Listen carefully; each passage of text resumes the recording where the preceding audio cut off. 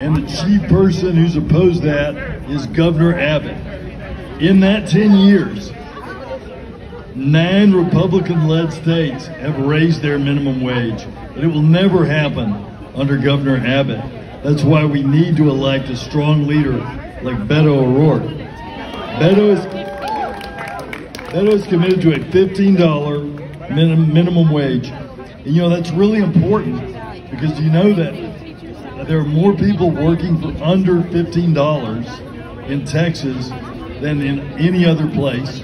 And 1 in 5 of our kids is living in poverty. And speaking of our kids, did you know that the average family, and if you've got kids, you unfortunately know this, that the average family is spending over $10,000 a year on child care. And that's if you're lucky enough to have some child care in your neighborhood that you can get your child into, because over half of Texas families live in neighborhoods where child care is unavailable. That costs that family an average of $3,500 a year in lost wages. We need to expand child care, and Beto is committed to that. You know, we spend more on child care. That $10,300 on child care is more than it costs to go to one of our great Texas public universities like A&M, UT, UNT. We're just spending it on child care here. 40% of Texans lack paid sick time and 75% lack paid family leave. Beto is committed to expanding those opportunities. He's going to partner with unions and others to create 1 million good-paying jobs with that $35 billion of infrastructure money that is coming to Texas. He's going to end Abbott cronyism and get good jobs, good-paying jobs with good benefits in the urban areas, in the suburban areas, and in the rural areas. So I just want to encourage you, the races are tightening up. Congresswoman-elect Crockett mentioned a poll that has the AGs separated by AG and Rochelle separated by 2 points. Beto's numbers likewise are tightening up. We've got to do everything that we can to win this thing. So please volunteer. Join us in block walking. It's getting cooler now.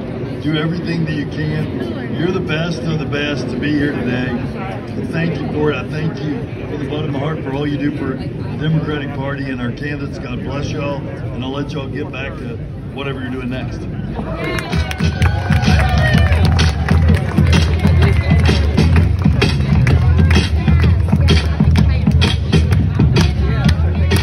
All right, y'all. If you're ready to fix the damn grid, we have the man here in town, all the way from Austin, Texas, who's going to make sure we have a working grid every day of the year. Give it up. Give it up for my good friend, Mike Collier. Thank you. How is everybody? Nice and hot, right? Hi. Oh, it's so Does hot. anybody in this crowd value democracy? Let me hear it from you. Does anybody in this crowd value justice and honesty in government? Well, now I know I'm in the company of Democrats. Hello, Texas Democrats. It's great. My name is Mike Collier, and my job is to whoop Dan Patrick. You gonna help me? So I gotta tell you, people ask me, how's the campaign going? And I tell them, 9 years in, 2 months to go. That's a fact. I've been working on this for a long time, and you know that. I've been in this fight with you all for a long time because I know that we must win statewide. I ran 4 years ago. I came close, and I said I'm going to stay in this fight, and I'm working to make sure that Beto O'Rourke is our next governor. And I want Rochelle Garze, who I'll introduce in a minute, to be our next Attorney General. And Democrats all up and down the line, and I want the next Lieutenant Governor to be not to be Dan Patrick, to be a Democrat. Now just imagine when Dan Patrick is just a distant memory of a bad dream. What happens to the state? We're going to have great public education. Are you with me? And we're going to solve this property tax ripoff where the big corporations are not paying their share. And it lands on our backs, and that's got to stop. We'll expand Medicaid. We'll have criminal justice reform. We'll legalize marijuana. I hope you're okay with that. I have a confession to make. I tiptoed around that last time I ran because my mom was still living and I didn't want to get into what I did on the UT campus in the 70s. She's in heaven, and I can tell you that I've always thought that we need to legalize marijuana. So we're going to do that. And we're going to fix the damn grid. And those are the things we're going to do together. And also, and perhaps most importantly, and remember this when you think about how you're going to spend your time in the next 2 months, this is not the same state that it was 4 years ago. Not even close. Democrats must answer the call. We are the party that fights for freedom and for democracy and for our rights. Do you agree? Like the right to vote and to make sure your voice is heard.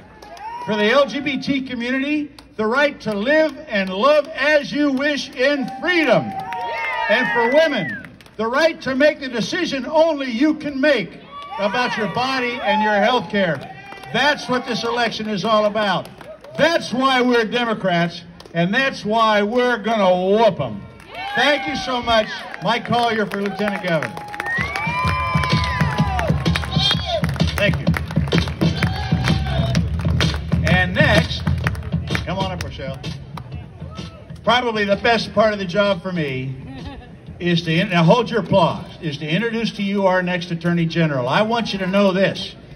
I met Rochelle when we were competing in the primary, and I said to myself, when she is Attorney General, I'm going to sleep like a baby, because then I will know that our laws will work for us as Texans. She is a fabulous person, a mom, and when she is our next Attorney General, I'll be so proud to say I knew her when, and she will be fabulous. Put it up, give it up for Rochelle Garze, your next Attorney General.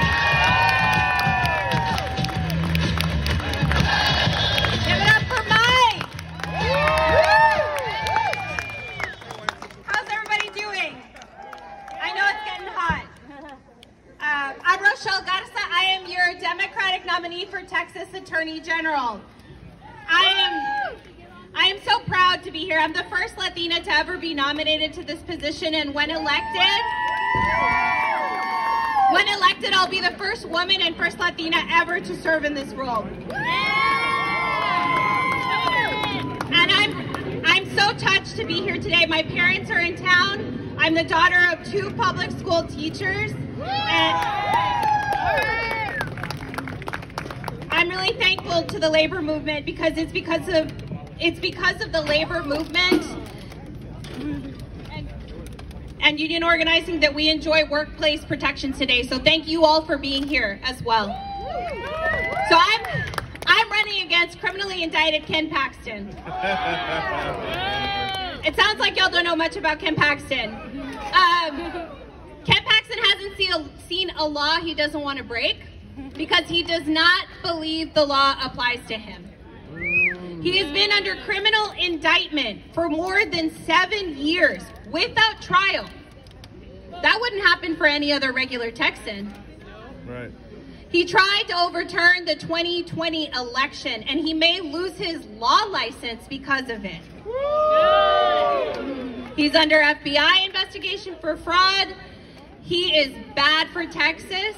Yeah. He's harmful for our families, for our children, and he has been trying to undo voting rights, workers' protections, and women's rights at every turn. He has got to go. Now, the Attorney General is supposed to be the people's lawyer. And that's what I want to do with this office. I want to give it back to the people. I want to make sure that we are answering to each and every one of you and putting Texas families first. Now, I don't have to tell you what a struggle everybody is going through right now. You know, we're struggling to pay the bills. We're struggling to make sure our families are safe, that women have access to abortion care, that their pregnancies are safe. We are struggling right now. But right now, we have the opportunity to vote these folks out of office. And we're going to get it done. I am within 2 points of unseating Ken Paxton.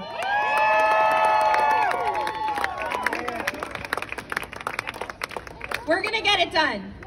When elected, I'm going to answer to all of you. I'm going to answer to the people of Texas. I am going to make sure that we have a civil rights division that protects the integrity and dignity of every single Texan. That we have a Workers' Protection Bureau that stands up for workers, that makes sure that no one is taking an advantage of with the benefits that are due to them. That workers are not misclassified intentionally, and hold the powerful to account, because that's what the people's attorney is supposed to do.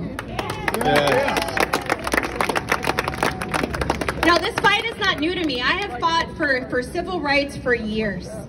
I fought on behalf of a young woman who needed access to abortion care against the Trump administration,